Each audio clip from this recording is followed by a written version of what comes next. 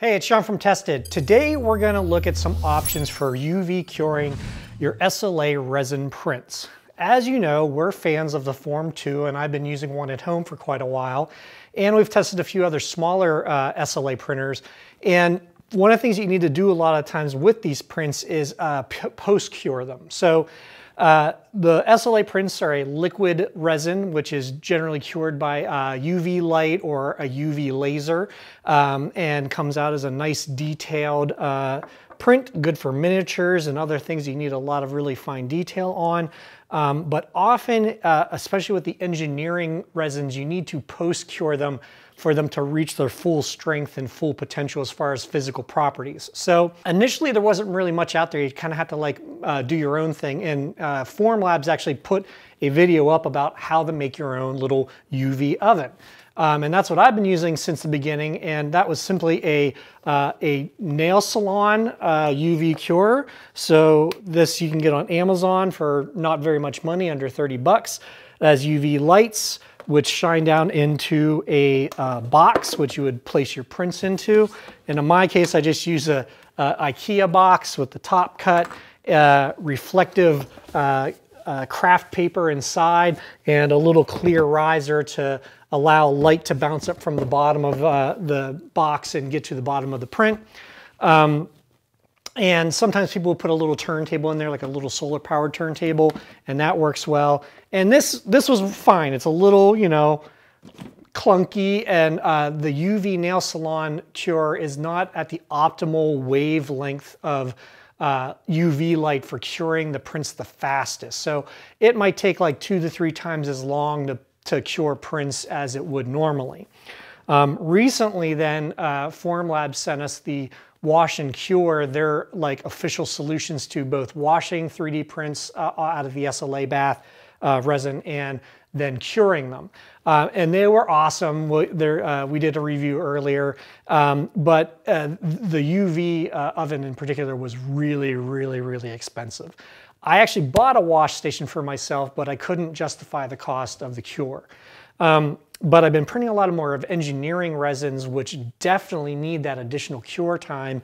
So I went about coming up with a more elegant and more powerful solution, which brings me to my Easy Bake Oven that I've put together here.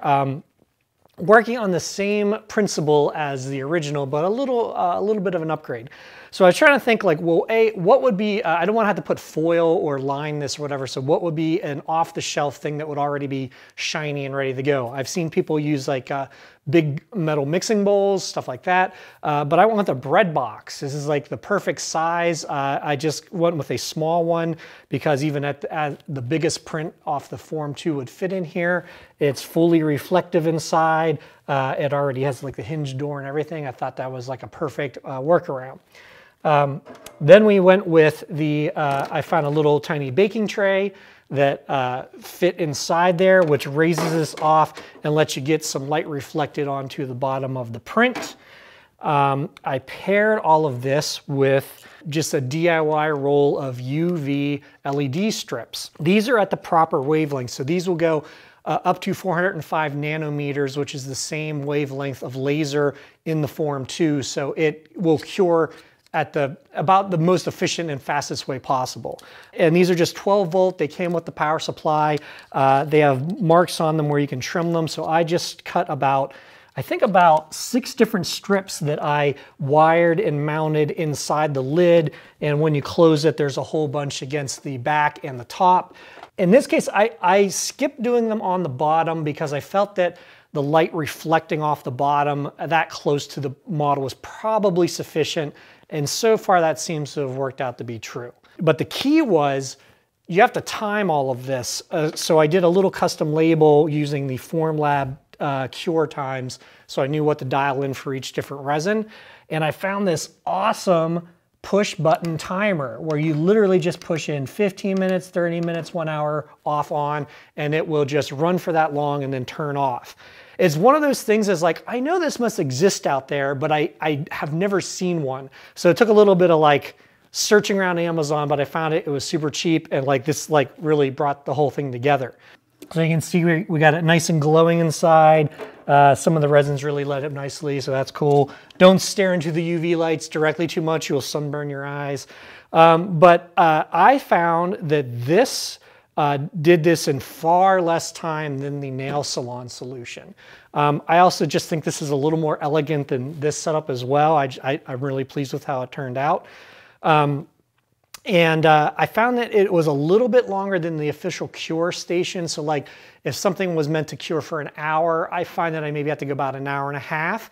But the engineering resins such as the durable have turned out fine and are as strong as they should be. They're sandable now. And I've been pretty pleased with how my little UV oven setup has worked out.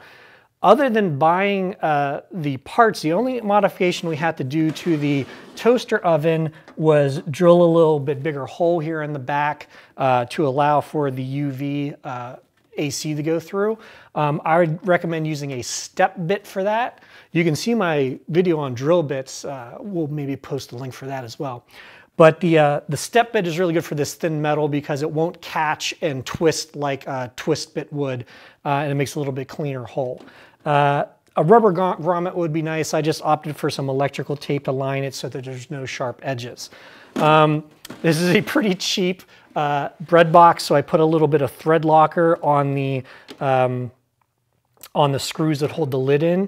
And in fact, if I recall, these actually were riveted originally, and I drilled out the rivets and put my own screws in so that I was able to take it out and put the UV strips in the back easier.